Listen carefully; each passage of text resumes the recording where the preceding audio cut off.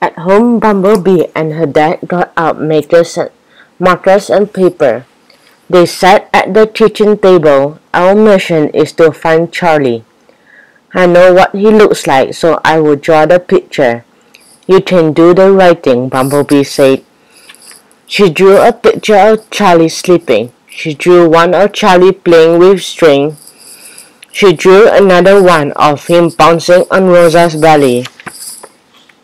Which drawing is the best? He asked her dad. They are all very nice, but maybe you should show him sitting still. Her dad said. Good idea, Bumblebee said. I will draw him sitting by the window he likes. He always looks sad because he can't be outside. I bet he is sad now because he misses his family. Bumblebee drew a few more pictures. Then she and her dad biked to the library to make copies of the flyer. Now let's go hang up these flyers, her dad said.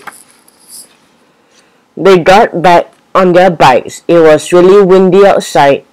As they biked, a bunch of flyers flew out of Bumblebee's bike basket. Oh no, she yelled. It's okay, her dad said. We still have a few we can pass out. It's better than nothing. They stopped at a cafe for a snack. Bumblebee gave everyone in the cafe a flyer. She kept one to give to Rosa. On their way home, they rode by Rosa's house. She stopped and see if anyone has called about Charlie. Bumblebee said. No one had called.